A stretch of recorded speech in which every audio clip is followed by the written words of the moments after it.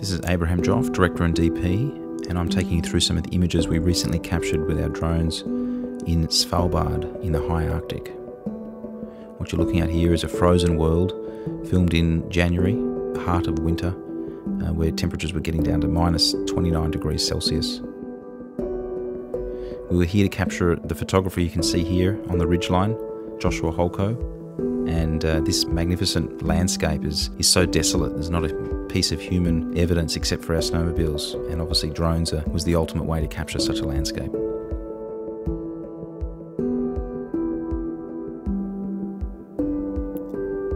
It really was one of those locations where you just can't stop flying.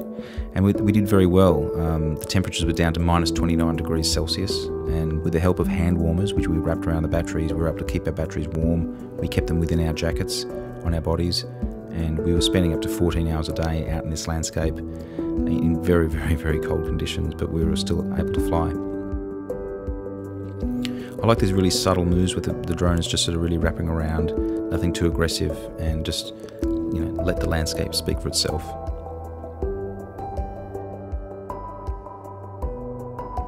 And now here I love that Josh is so small in the frame. He's just careering down the top of this glacier on our way out to look for polar bears, and I think this shot really demonstrates the vastness of this landscape. And here we are flying above a frozen sea. The ground here is actually frozen water, and what you have in the background is an enormous glacier, which we got up closer to, and just got some beautiful shots here in the afternoon.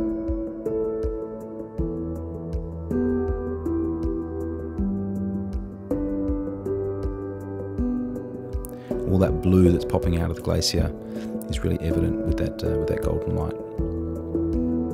I love this shot here where we see the deep crevasses in the top of the glacier, and we're just booming over the top to reveal Josh on his snowmobile riding along the frozen sea. It's just, you know, it speaks for itself. It's a pretty dramatic landscape.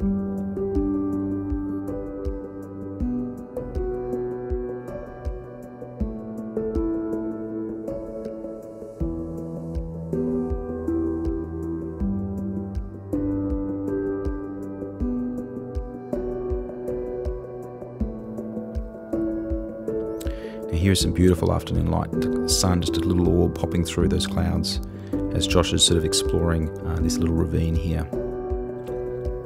Flying along, I can see the drone at this point, and as I went around the bend, I'm actually losing line of sight, but I was able to keep the drone in the middle of the ravine and keep the shot going.